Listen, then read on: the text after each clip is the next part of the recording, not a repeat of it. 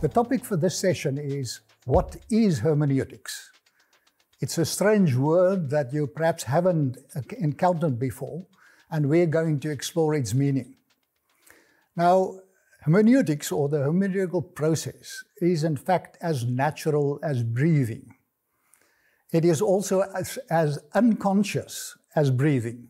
Constantly we are observing, we are interpreting, we are responding to signals around us, of our environment, of other people, of things that we encounter, or events that happen with us. What is important in the hermeneutical process is that we analyze this process on two levels.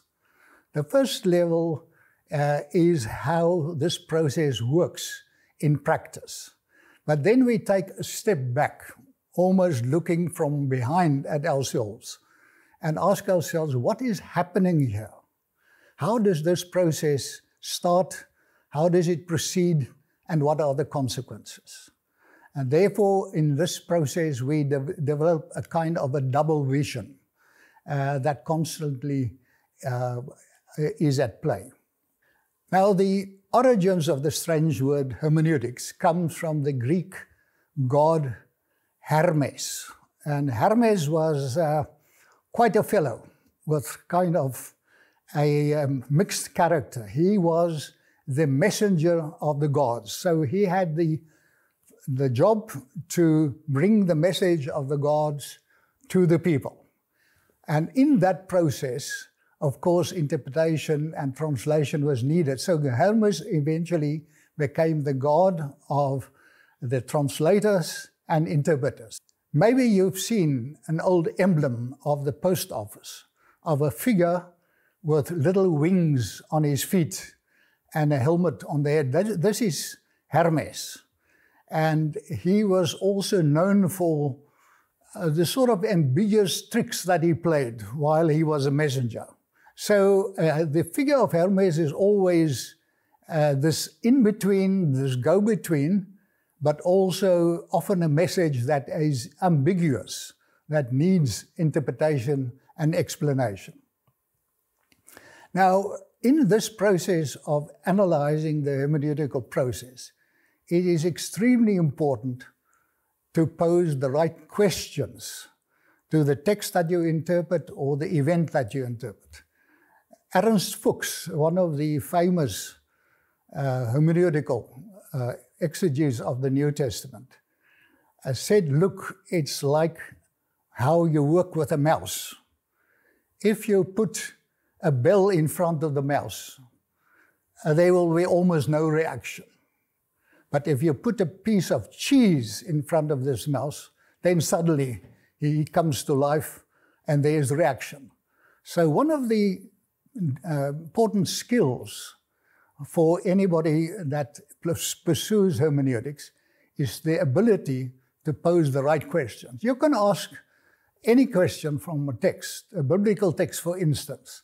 You can ask, what is the date of this story? When was it written?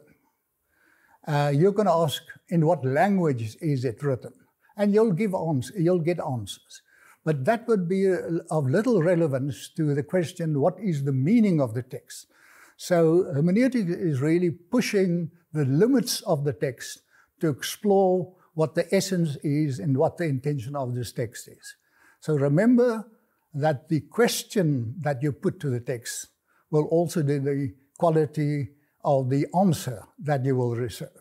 Now, it is almost impossible to summarize the areas where hermeneutics are of practical value in different aspects of life. We, of course, as theologians, are basically interested in the interpretation of the written text, the collection of biblical texts, as we have that in the form of the Bible. What is also important to remember is that each of these different fields of application develop their own set of procedures and methods. Let me give you some examples. The art of tracking a spoor when you're in the wild. This is not a verbal interpretation. It is a visual interpretation. But you know that really experienced trackers can read that spoor with an amazing accuracy when that specific part of game moved across that field, in what direction, what the size were, whether the animal was wounded or not, etc., etc. But there's another form of hermeneutics going on all the time, and that is also a non-verbal form of it, and that is so-called body language, where you interpret the signs of how somebody looks, how he or she acts, and what you can discern from that observation. Maybe in the assignment that you had to complete before the session, you talked to a medical student. And if you see how medical students start their process of diagnosis, they have also their specific way of practicing hermeneutics. They usually proceed by eliminating aspects that does not relate to the illness of the patient they are examining. And through this process of elimination, they finally come to the core of the problem and make the diagnosis. If you ask how a jury comes to a decision, you may be shocked to find out that it is not a process where all the evidence is collected, weighed and tested by cross-examination, and then a decision is made. Practical analysis of jury decisions show us that very early in the process, a member of the jury will have and make a decision about the guilt or the non-guilt of the accused. And then in terms of that prior decision or the first decision, they will arrange the evidence as it emerges. So the jury also has a different kind of set of strategies when they deal with the interpretation of the evidence in front of them. Now, one of the fascinating fields that we will be talking about more in the further sessions is the hermeneutics of biology. Here again, we are dealing with a non-verbal form of communication. But it is fascinating to see how one cell is in some way aware of the cell next to them, and how in some ways there are signals crossing for those cells to duplicate, to change, and to form different organs or organisms. The same applies to the DNA, which is really a hermeneutical string of instructions that are activated in certain circumstances. So this field of biology has become very important, even if we study biblical hermeneutics, to understand how the process of communication works in this environment. The meaning of art, how do you interpret a painting or a sculpture or a book of literature, has its own way of approaching and evaluating that work of art. Again, another variation of what the hermeneutical process really means. In the field of business, Carl Weick has developed the concept of sense-making in organizations.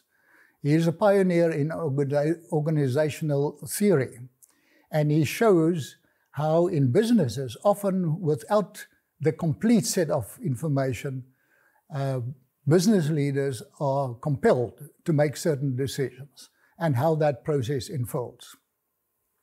Now, as I said, each of these areas practice a form of hermeneutics, often with a different set of methods or procedures, but the ultimate goal of this whole operation is to make sense of life.